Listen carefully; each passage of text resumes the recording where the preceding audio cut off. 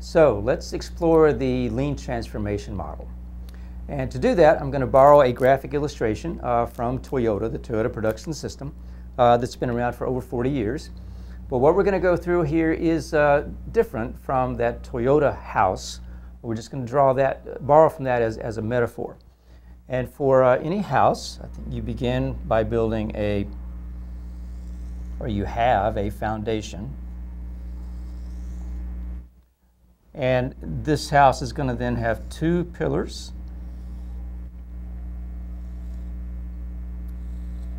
Like so, that support a roof.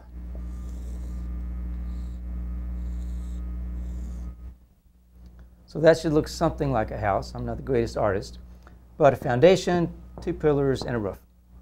And what happened when a lot of folks tried to learn from and sometimes just copy the Toyota production system, they defaulted into kind of a prescriptive implementation model. They saw all the different tools and techniques in the different parts of the house and said, let's go do those. Now, that can be effective in making a certain amount of improvement, and you can learn through doing that.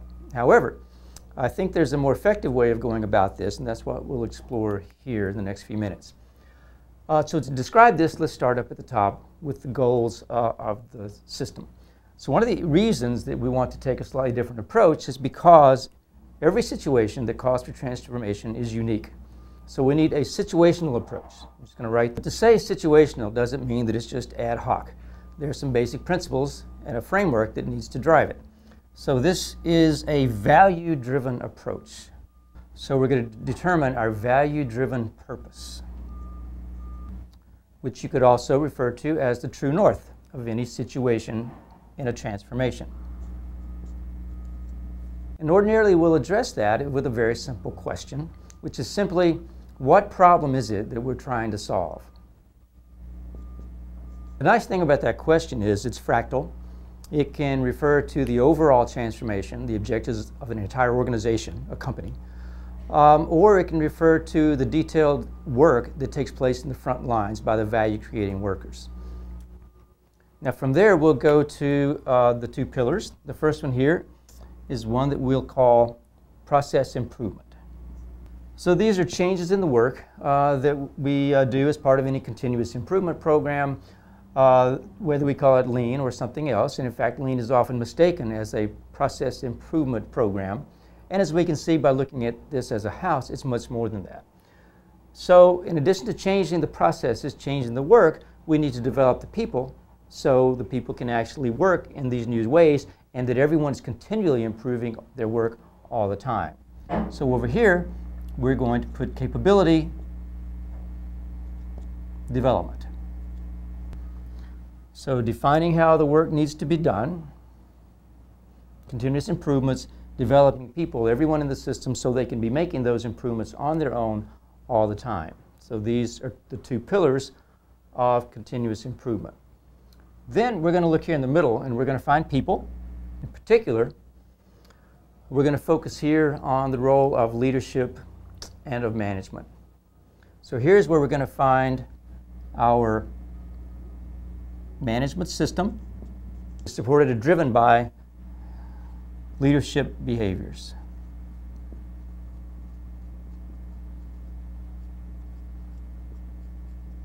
Okay?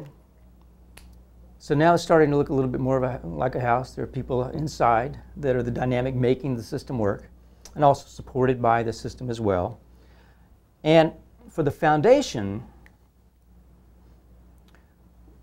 we're going to refer to the basic thinking, the fundamental assumptions and mindset that underlies the entire system, all the people in it, and that drive the transformation itself. That underlie or drive the transformation. What are the basic beliefs I have about how transformation works, or about how businesses work, or about how the world works that underlie the transformation? Then I'll also add and constitute the culture. So the Lean transformation model deals with these 5 dimensions. And in the course of any transformation, you may focus more on one or the other. But what we've seen in successful transformations is that ultimately you must deal with these 5 dimensions. Otherwise, the transformation will be out of balance and it will fail. So what we can do with these now is actually turn them into a set of questions.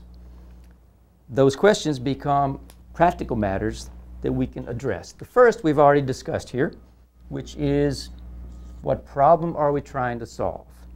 Again, what is our true north? What value are we providing? This will then establish a target condition, which will determine the situational approach for this particular case. Then we'll go over to process improvement.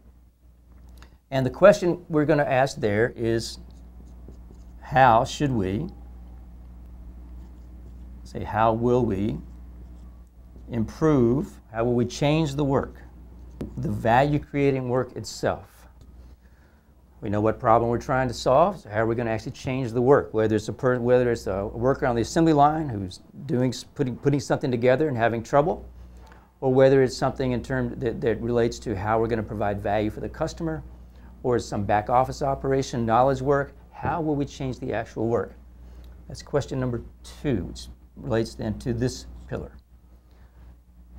Then once we're defining the way work will improve, and we want it to continually improve, that requires making sure that the people who do the work have the capabilities, the necessary skills to do that successfully. So this question is, how will we develop the people? And by the people, I mean the people at all levels who are doing whatever work they're doing at all levels of the organization. So that becomes the third question.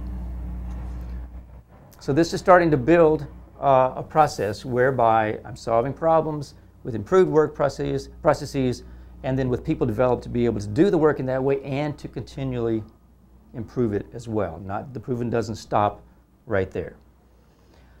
We'll go from there into the management system and leadership behaviors. Now, a lot of change management theories and approaches begin here and focus here, and we understand that. However, we also think that any discussion of leadership and management that's divorced from the work is going to be abstract and therefore of minimal usefulness, not practical. So now that we've defined how people needed to be developed to do the work to solve the problem, now we can define specifically what kind of leadership behaviors are required and what kind of management system to put in place. So this becomes the fourth question, which I will bring out over here, which is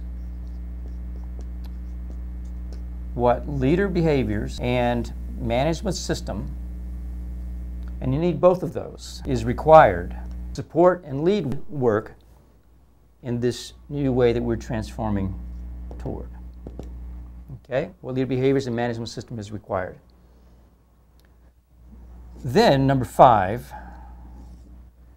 addresses the basic thinking and asks simply, what basic thinking or mindset, and at least for these purposes, I'm using the words basic thinking, mindset, and fundamental assumptions underlie or drive this particular transformation. For example, is it mainly an implementation mindset that I'm going to go do some benchmarking and find best practices and come back and implement those? Or is it a mindset that's based more on science and experimentation? What basic thinking underlies and drives this transformation and makes up the culture that ultimately we must also change. So through this simple graphic illustration, these 5 questions, what we're finding is that rather than a prescriptive approach that focuses on tools to implement, organizations get to the same place much more effectively and in a way that is fine-tuned and customized for their needs through an experimental approach with questions to address and experiments to try. I hope to see you there.